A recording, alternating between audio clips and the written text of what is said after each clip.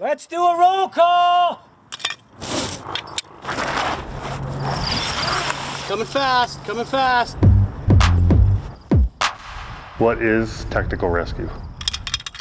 Technical rescue is defined by 4 main disciplines, which are rope rescue, confined space rescue, trench rescue, and building collapse rescue.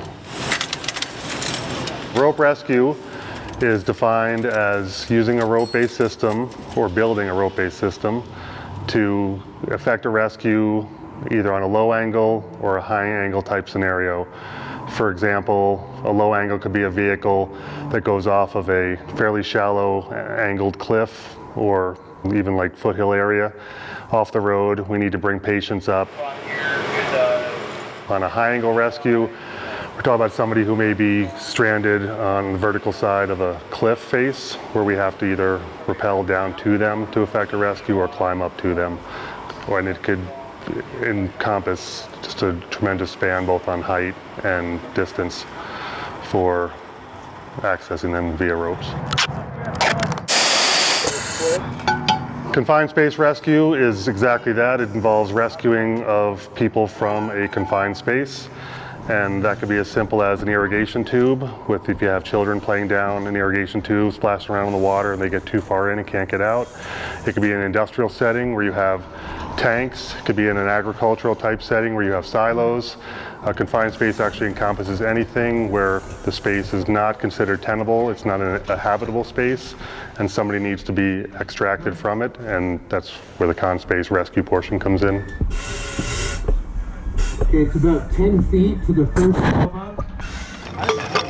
Trench rescue involves any kind of trench, usually man-made, but it can also be a natural trench. But predominantly our calls involve man-made trenches at construction sites where you'll have a trench collapse, the side of a trench will come in, and if workers aren't using safe equipment to help minimize the risk of such a collapse into a trench, they can find themselves entrapped.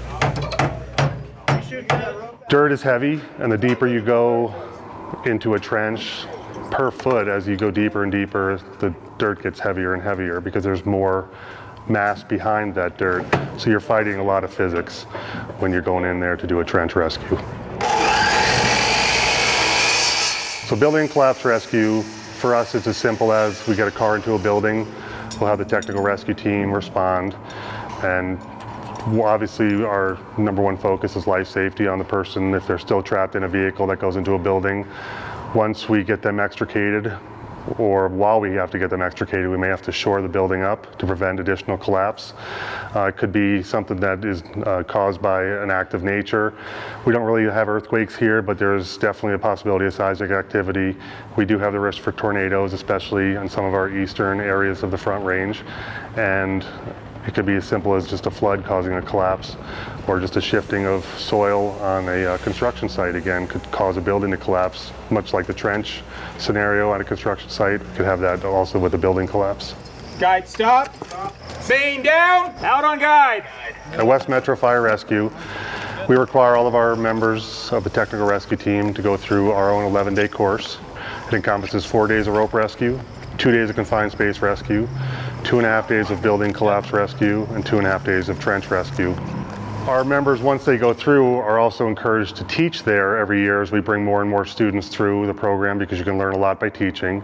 In addition, at Company 14 and Company 10, we require company level training, and that's kind of allows us to continue our own continuing education with each discipline, find out what the latest and greatest is for each discipline, and kind of keep us up on our skills. These are low frequency but have very high risk events, so while they don't happen that often, it's very important that when they do happen, we are ready to go.